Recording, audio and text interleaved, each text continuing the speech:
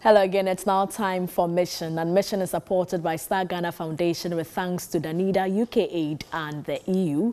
The Christian Health Association of Ghana, Die Hard Fan Club of Daddy Lumba and a philanthropist have come together to support 19-year-old twins, James and John Tete, who are battling mental illness and have special needs. Well, this is after TV3 Mission aired the plight of the twins who had been chained to a post at home.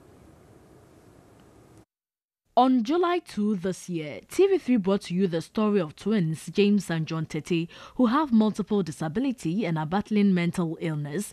The twins, who ate once a day, lived under deteriorating conditions and had been chained to a post for 2 years. I'm appealing to Ghanaians to come to our aid, especially in getting quality mental health care for the boys.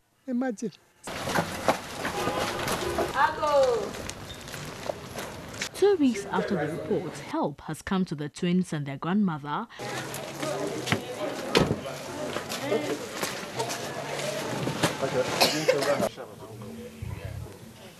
The Christian Health Association of Ghana, a philanthropist, and the Die Hard Fan Club of Daddy Lumba will provide mental health care to the twins with special needs.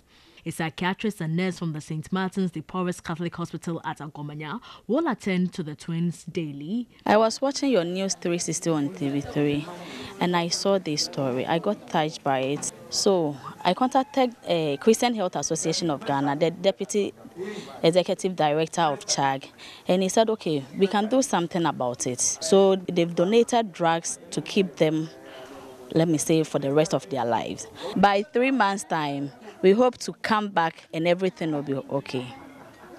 We wouldn't see them in this condition. They will be off the chain, doing everything by themselves. We are thinking about enrolling them at Jolu Special School after they've been off from the chain. We will come here very early in the morning and see to it that they have been fed, and then we make sure that the regular medications that we have to give to them will be given to them, and then we will be paying visit to them every evening to see how their sleeping pattern is, and then we will make sure that we supply them with the mentat, the Lagatal injections, and then we calm them, and then we do frequent psychotherapy to help them.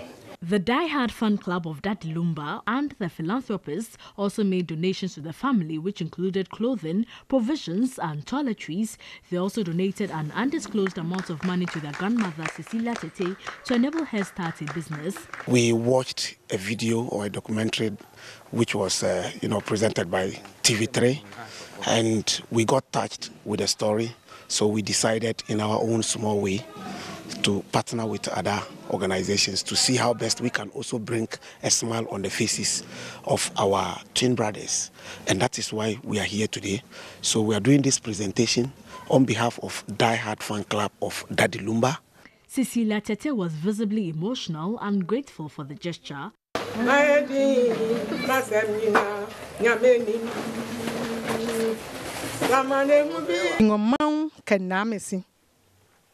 Thank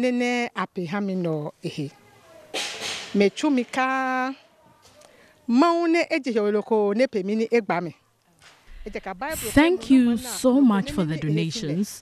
God bless you.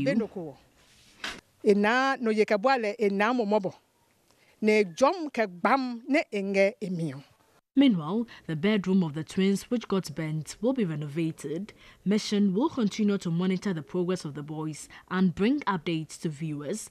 Poshigabo, TV3 News, Odomase Krobo, Eastern Region. And that's it for Mission. Mission is supported by the Star Ghana Foundation with thanks to Danida, UK Aid and the EU. Thanks so much for watching.